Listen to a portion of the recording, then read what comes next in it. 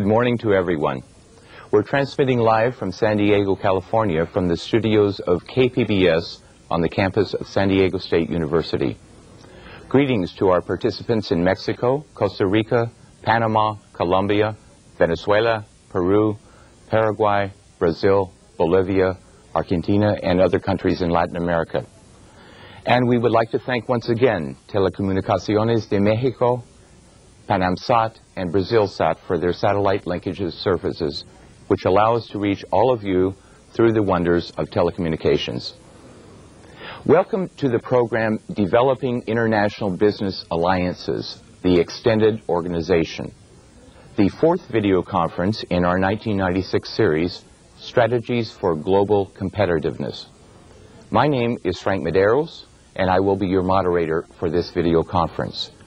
We would like to remind the coordinators at each receive site to collect the attendance sheets for your sites and mail them to the International Training Center, along with a list of participants interested in obtaining the certificate or diploma for this series of programs. This program is composed of 3 presentation modules and 2 question and answer sessions. We look forward to your live participation. The liberalization of world trade and the growth of investment across borders have opened business opportunities never before envisioned by organizations in industrialized and developing nations. Far beyond the well-established multinational corporations, there is a growing contingent of medium and small-size companies that are extending their organizations through international business alliances and joint ventures in order to participate in new markets abroad or to solidify their domestic market positions with better quality products. This video conference will discuss the principles and strategies of such business alliances, particularly in the context of NAFTA and the gradual integration of free trade throughout the Western Hemisphere. It is my pleasure to present to you today's guests and expert speakers, Mr. Stanley Schultz, Mr. George Gonzalez, and Mr. Pat Rossi. Mr. Schultz is an international business consultant and entrepreneur. For many years, he has been active in the U.S. and foreign markets as a marketer, distributor, and manufacturer, particularly in Latin America. His background includes that of merchant, property owner, university and college instructor, and lecturer. He is president of the Schultz Companies, established in 1924, a graduate of the University of Southern California. He holds a master's in management and an MBA degree. In addition, he was a consultant with McDonnell Douglas in their countertrade and offset program in Finland, Yugoslavia, Austria, and Hungary. Mr. Gonzalez obtained his Juris Doctor's degree in 1976 from the University of California at Los Angeles. He is a partner with the international law firm of McKenna and Cuneo, resident in the firm's San Diego, California office. Mr. Gonzalez practices in the area of domestic and international business transactions and international trade. He provides counsel to foreign clients establishing business in the United States and to foreign and U.S. clients engaged in international business transactions, including joint ventures, establishing branch offices or subsidiary operations, sales, licenses, financing for an agency, and related business relationships. Mr. Gonzalez represents companies in a wide variety of corporate and business affairs, including those involved in construction, the energy industry, manufacturing, international trade, and other business services. Mr. Pat Rossi is Vice President and Trade Finance Specialist for the San Diego Orange County offices of the California Union Bank, a subsidiary of the recently formed Bank of Tokyo Mitsubishi Bank merger. This group is now known as the largest banking financial institution in the world, with a global network of more than 400 offices and branches. Mr. Rossi is a highly recognized expert in export finance and international payment risk mitigation, having graduated from the Pennsylvania State College system at the Mansfield University campus. His distinguished professional career includes 12 years as a maritime and political risk insurance specialist for Lloyd's of London, manager with Caroon and Black Insurance Brokers in Seattle, Washington, and more recently, Union Bank in San Diego.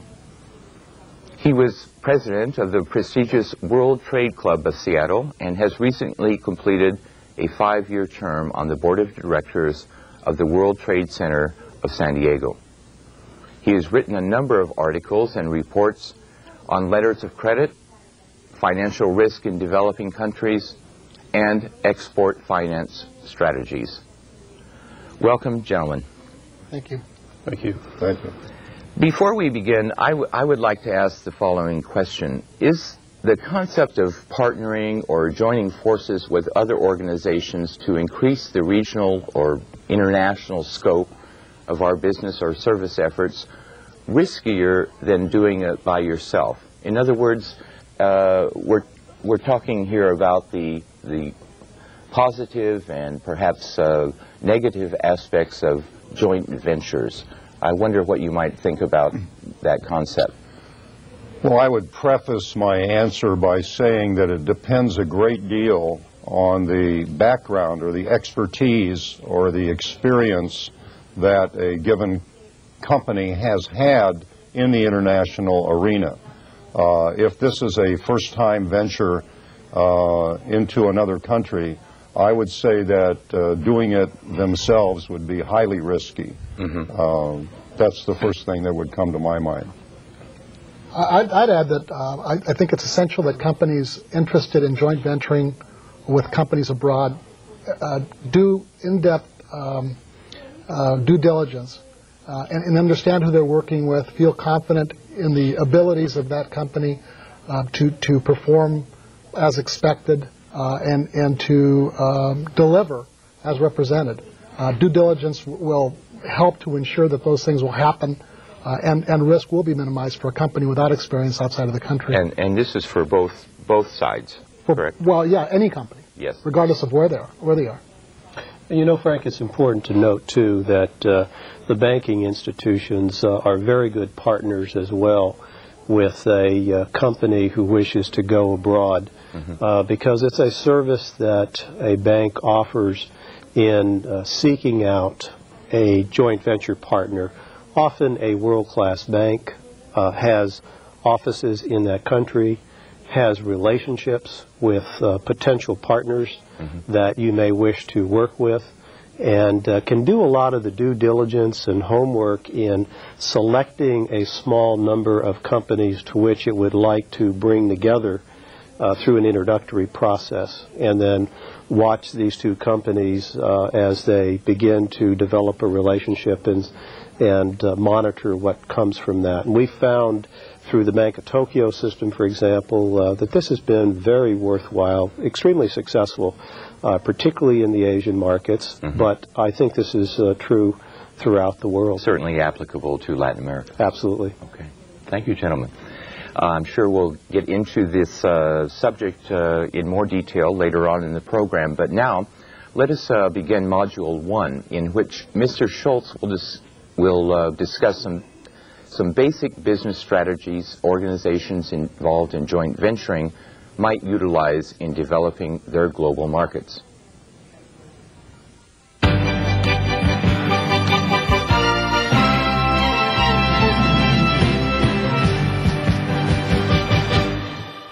Thank you. I'm pleased to once more have the opportunity to speak to you. First, I will briefly review some of the concepts and topics covered in my last presentation. Following this review, I will expand on some specific topics, particularly in the area of the concept of the extended organization.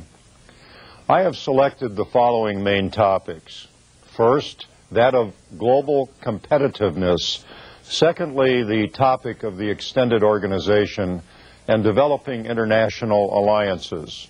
And ultimately, what kind of business alliance best suits you and your organization. Time permitting, I will briefly address the methodology and implementation of the business plan. First, though, let's quickly review globalization itself by definition and its effect on large, medium, and small business organizations. Throughout my remarks today, I will leave the area of governmental trade agreements and financial mechanisms to my much more knowledgeable fellow speakers, experts in these areas, Mr. Gonzalez and Mr. Rossi. Let us begin by defining globalization. To do so, we must understand global economic integration.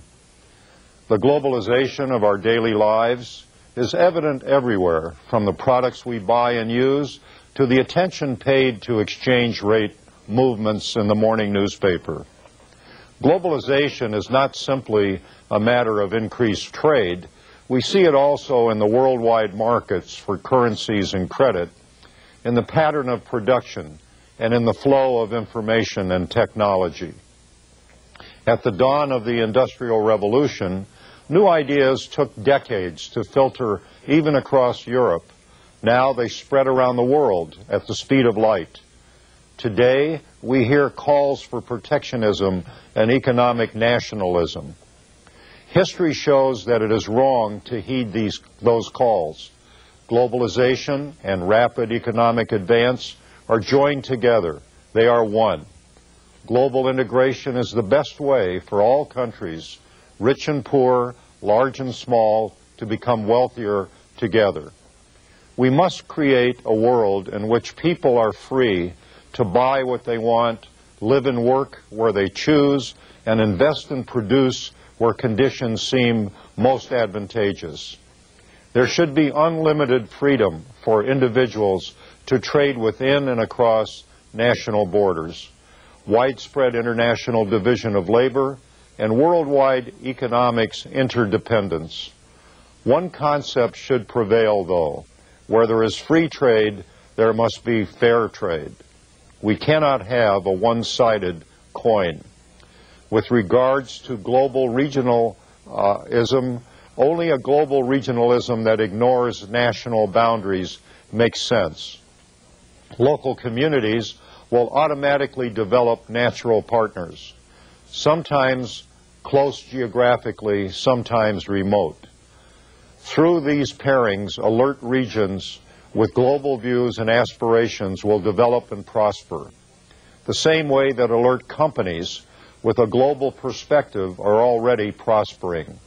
For example, Colombia can flourish through its ties with Mexico, and Venezuela via G3 and NAFTA with the United States and Canada. The principal role of governments in a borderless world, as I see it, is to represent and protect the interests of its people, not of its companies or its industries. It should let in the light and then allow its people to make its own choices. Globalization requires the personal transformation of managers and, as a result, the complete transformation of the company. That is the real issue posed by global markets.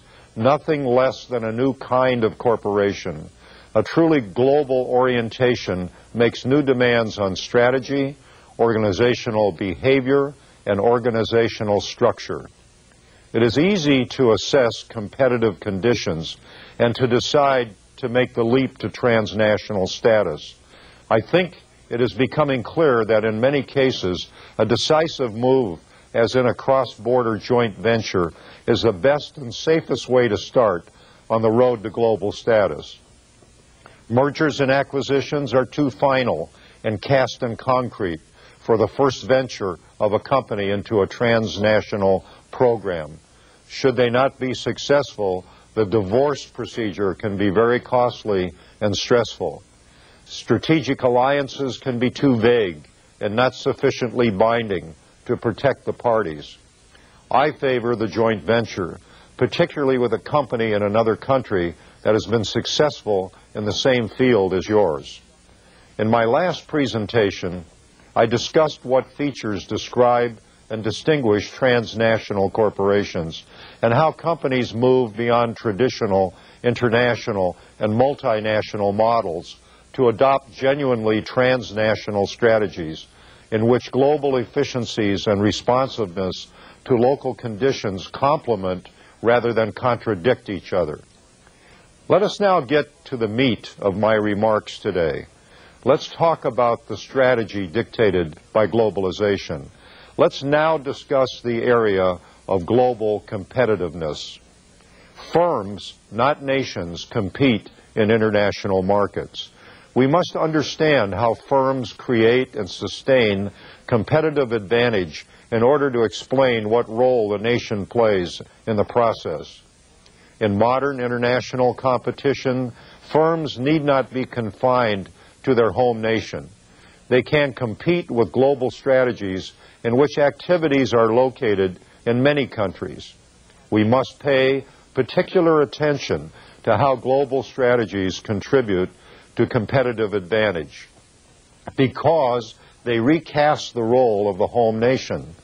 I will begin with the basic principles of competitive strategy. Many of the principles are the same, whether competition is domestic or international. Having set this foundation, I will turn to the ways in which firms enhance their competitive advantage through competing globally. The principles of strategy will define what attributes of a nation are relevant. The basic unit of analysis for understanding competition is a business sector or industry. An industry, whether product or service, is a group of competitors producing products or services that compete directly with each other.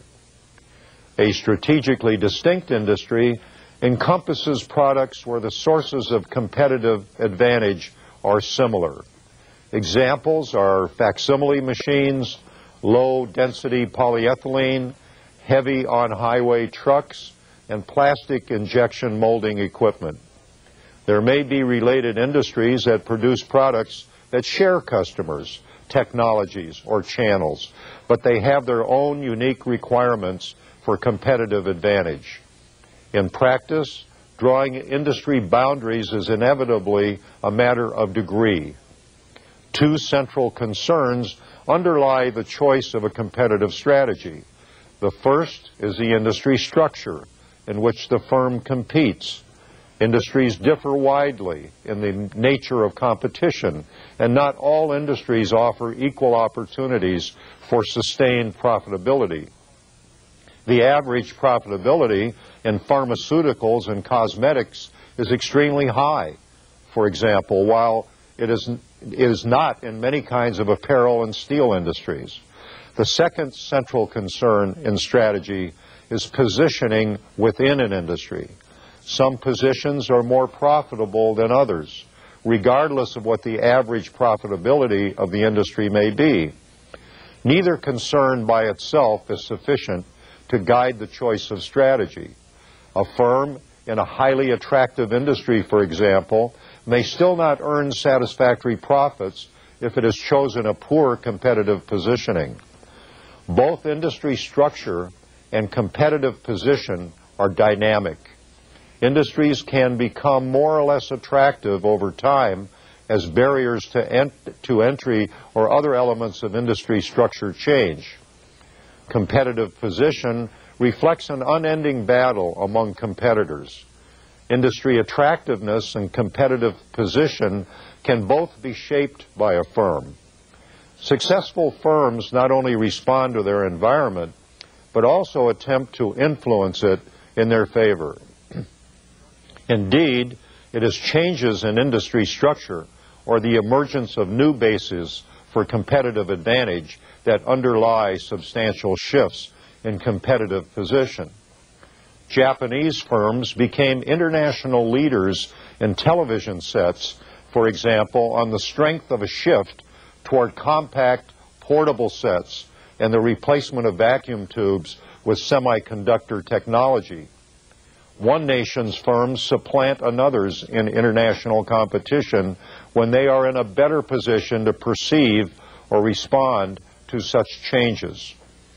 Competitive strategy must grow out of a sophisticated understanding of the structure of the industry and how it is changing.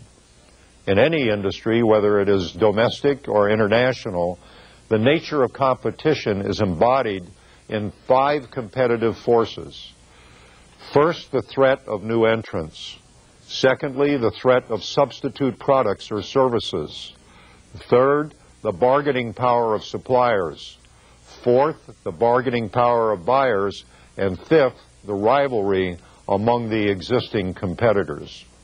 The strength of the 5 forces varies from industry to industry and determines long-term industry profitability.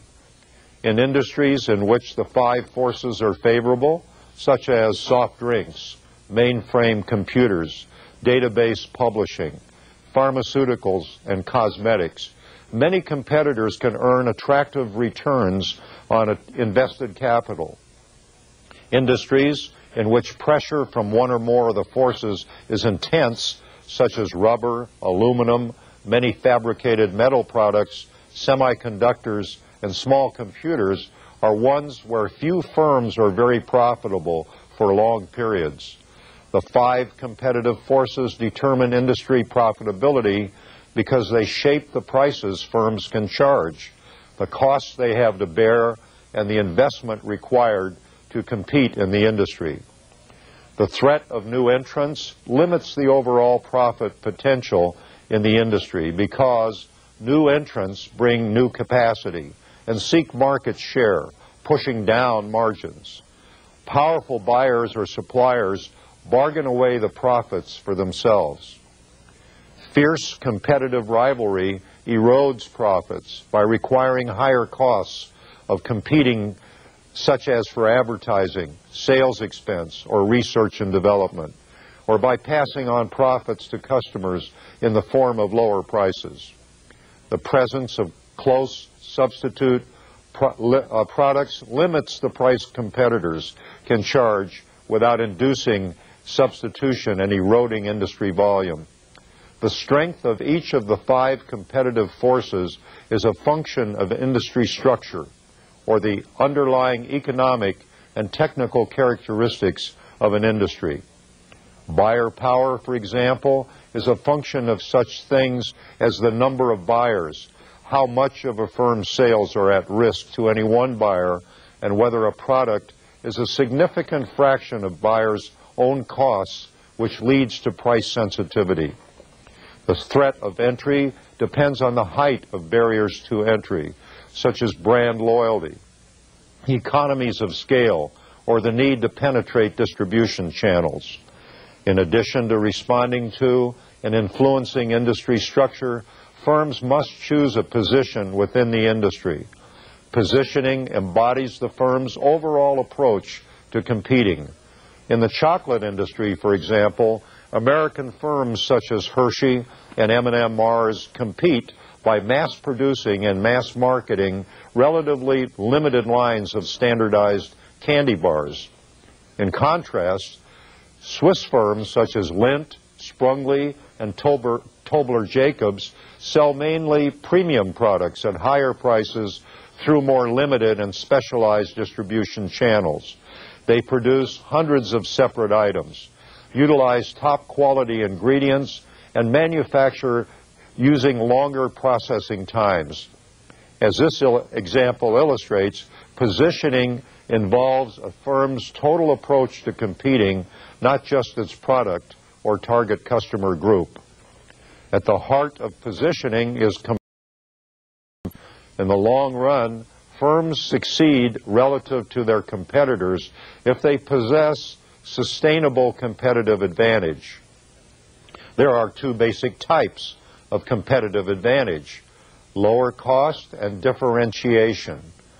Lower cost is the ability of a firm to design, produce, and market a comparable product more efficiently than its competitors, at prices at or near competitors. Lower costs translate into superior returns. Korean steel and semiconductor producers, for example, have successfully competed against foreign competitors using this strategy. They produce comparable products at very low cost employing low-wage but highly productive labor forces and modern process technology, purchased or licensed from foreign suppliers. Differentiation is the ability to provide unique and superior value to the buyer in terms of product quality, special features, or after-sales service. German machine tool producers, for example, compete with differentiation strategies involving high product performance, reliability, and responsive service. Differentiation allows a firm to command a premium price, which leads to superior profitability, provided costs are comparable to those of competitors. The other important variable in positioning is competitive scope. Competitive scope is the width of the firm's target within its industry. A firm must choose the range of product varieties it will produce, the distribution channels it will employ, the types of buyers it will serve, the geographic areas in which it will sell, and the array of related industries in which it will also compete. One reason that competitive scope is important is because industries are segmented. In nearly every industry, there are distinct product varieties, multiple distribution channels, and several different types of customers. Segments are important because they frequently have differing needs. An unadvertised basic shirt and a designer shirt are both shirts, but both are sold to different buyers with different purchasing criteria. Serving different segments requires different strategies. It is quite typical for firms from one nation to achieve success in one industry segment. For example, Taiwan in inexpensive leather footwear and Italy in fashion leather footwear. The type of advantage and the scope of advantage can be combined into the notion of generic strategies or different approaches to superior performance in an industry. In shipbuilding, for example, Japanese firms follow the differentiation strategy, offering a wide array of high-quality vessels at premium prices. Korean shipyards pursue the cost leadership strategy, also offering many types of vessels, but ones of good, not superior quality. Korean firms, however, can produce vessels at lower cost than can Japanese firms. Successful Scandinavian yards are focused differentiators, concentrating on specialized types of ships, such as icebreakers and cruise ships that involve specialized technology and which command prices high enough to offset higher Scandinavian labor costs.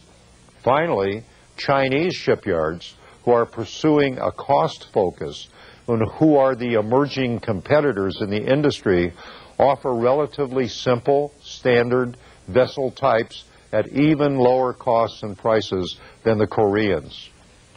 Firms create competitive advantage by perceiving and discovering new and better ways to compete in an industry and bringing them to market, which is ultimately an act of innovation. The most typical causes of innovations that shift competitive advantages are the following. 1, new technologies. 2, new or shifting buyers' needs. 3, the emergence of a new industry segment. 4,